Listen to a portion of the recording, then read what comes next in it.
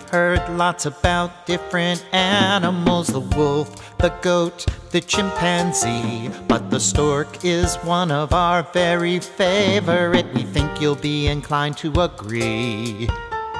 Just sit back and we guarantee that you'll see.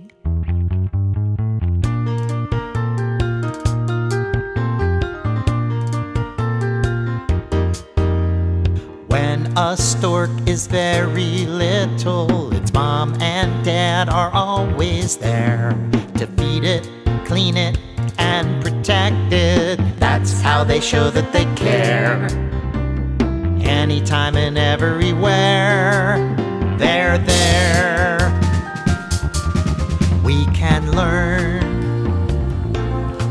from the storks. They have something to teach us if we just let them reach us. Watch the sky, you will see a remarkable creature who is also a teacher.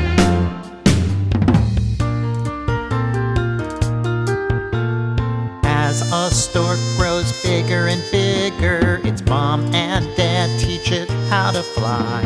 At first they make it stay near the ground and take its time. We're sure you know why. That bird will really zoom through the sky by and by. Then one day the storks, they do marvel at a not-so-little bird that's totally grown.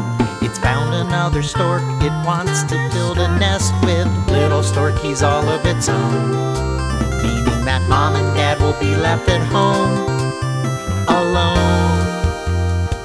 Now we know just exactly what you're thinking. This bird has said adieu, I'll be seeing you. And mom and dad will have to do the best that they can, even though the sunset of their years is at hand. But this is just the thing that we've been trying to say. These birds have found what seems to us to be a much better way. Watch the sky, you will see a remarkable creature who is also a teacher.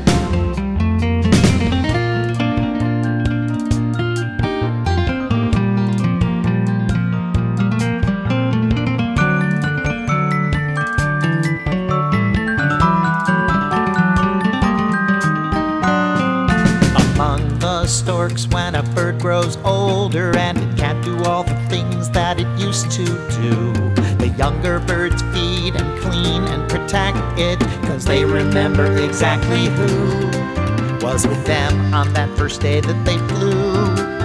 Don't you? Way down the road, when we all are much older and perhaps we will have added to our family trees, we'll ask our parents, can we help you be happy? 'Cause we wanna be your little sweet peas. Even though we have PhDs, please, pretty please, we can learn from the storks. They have something to teach us if we just let them reach us. Watch the sky, you will see a remarkable creature who is also a teacher.